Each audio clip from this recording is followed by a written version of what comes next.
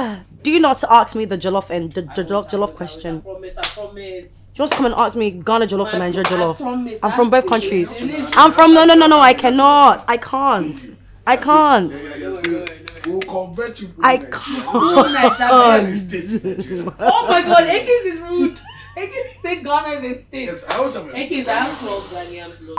I cannot be involved in this. They are too small. I can't be involved. I'm not involved in this. I'm not involved. I'm not hearing what you're saying. I'm not hearing. I am not hearing you. You're talking about this. Just I'm not here. I'm not hearing you. I'm not hearing you. Hi, I am Gifty Louise. You are watching REDTV. Feel the heat. Your friend and Gifty Louise. Watch REDTV. Feel the heat now. Oh no. See me for your city for loco. If money there for your shokoto, we go fly around the world like go. Hi, my name is Gifty Louise and I am the official musician / artist for the soundtrack for Assistant Madame. I think the moment I realized that music was what I wanted to do officially, like I always sang in church and the choir from like a young age or whatever, but I think the moment that I realized that this is what I want to do professionally was when I was watching X Factor. I was watching X Factor and I was like, I can do this. Like, it's not that hard to just get on the stage and just sing. Like, I can do this. And yeah, so the following year, I auditioned for X Factor. So that was 2015. I auditioned for X Factor. I made it to boot camp, but I didn't make it past boot camp because I lost my voice. So I couldn't perform like it was. So they kind of naturally had to say, okay, well, you can't go through the next stage. Then 2016, I got an email from one of the producers and said, we would love for you to come back. I went back, but this time I didn't tell anyone. So I literally, 2016, I went to audition for X Factor. I didn't tell anyone until I came back from LA, so from judges' houses, when I made the final 3 girls, is when I kind of go back to London and I was like, oh, Dad, by the way, I have to move into the X Factor house. He was like, why? I go, well, I auditioned and I made it through.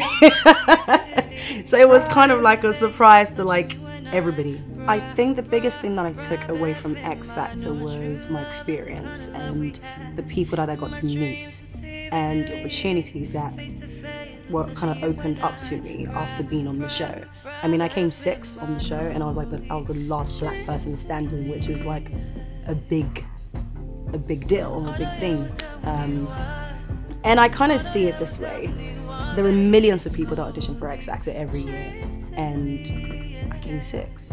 I might not have won, but that is still a very big achievement. And I got to work with, from my time on the show, I got to work with people like John Legend, Bruno Mars, Nicole Scherzinger, and like a lot more. I still work with Simon Cowell here and there. And yeah, the way I actually got the job to actually do the soundtrack for the show was actually quite funny. So I just recently moved to Nigeria and a friend of mine was like, oh, you're doing music. I want to introduce you to a guy called Tola. And I'm like, oh, okay, cool. At this point, I didn't know who he was. So I meet him and very lovely. You know, we're talking. He was like, oh, I like this. Because I sent him some of my music prior. He's like, I like this not so much. And I was like, well, okay, well, this is my first time actually being in the African market doing something Africa-based, because a lot of the things in the projects that I worked on before were very commercial. We're very for the westernized world, right? So he was then like, well, there's a project that I'd like you to work on if you're interested. You know, there's a series, And then I was like, what series? And he was like, Assistant Madame. And I was like, oh my God, I love that show! I love that show. Yes. Like, what do you mean? That's not even I will do it. And we got in the studio and the song slowly, I think it took us like 30 minutes. I wrote that in like 30 minutes because it's just so easy to write about love, isn't it? We've all been there, Sha. It's so easy to write about it, but it's just, being able to do something like this is my first time doing anything soundtrack wise for like TV or whatever, so it was a good experience and I thoroughly enjoyed it. My younger years were very me experimenting with who I was and who I wanted to be, and I was just getting, let's just say I was just getting in a lot of trouble, and a lot. So me being Ghanaian and Nigerian, I was actually raised by my dad. So my dad is Ghanaian, so I was actually raised by my dad in London, and it was mostly just me and my dad.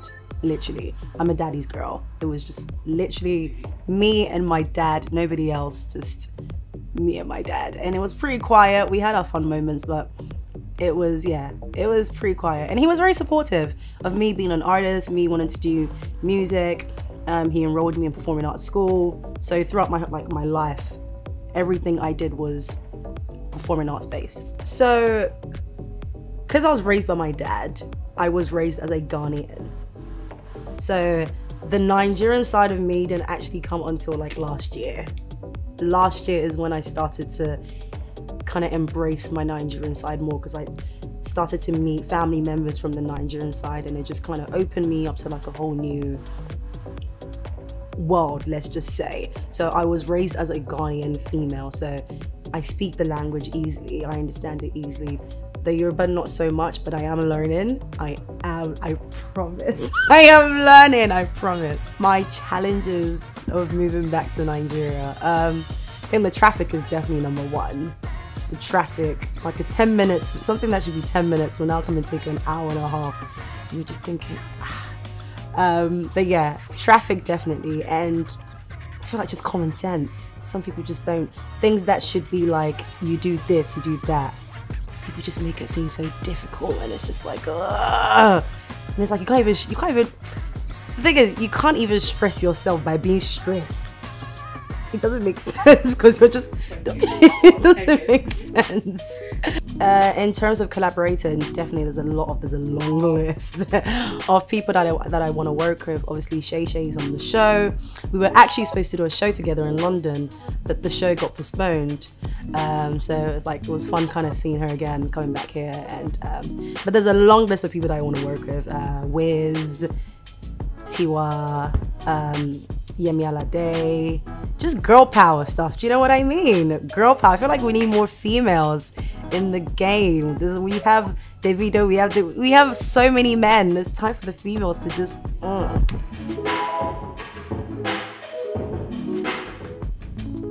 bad dye job, because I could always put on a wig.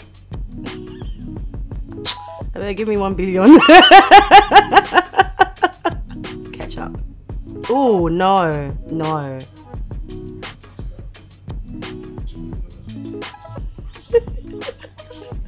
Ranch. 3 million followers, because you can generate that into millions. They're both Corona. So calorie means no fat, right? Yeah, like you just eat all you want. To be honest, right now I eat what I want, and I still don't gain weight. It's a problem. So I think that I'll go for the free clothing. I have a bad memory, so secret handshake. Depends on the vibe. Do you not ask me the jollof and the jollof question? I promise. You want to come and ask me Ghana jollof or Nigeria jollof? Promise. I'm from both countries. I'm from no. What's the question again? Sorry. Would you rather have like local Nigerian dishes or local dishes? Do you want me to be honest? Yeah, be honest. Okay, local Ghanaian. I was raised as a Ghanaian, so Wachi. Yes. TV, series or movies? I think TV. Ice cream. Depends on my mood.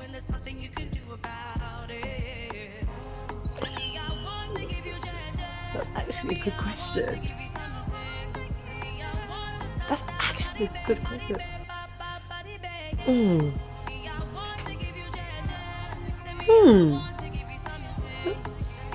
I think music. Let's just stick to the music. Yeah. Hi, my name is Gifty Louise, and you should watch Assistant Madame Season 2, honestly. It's literally going to be the best thing to come on your screen. The music is going to be fantastic. The acting is going to be super dope. The whole thing in general is just going to be mwah. Better go and watch it too.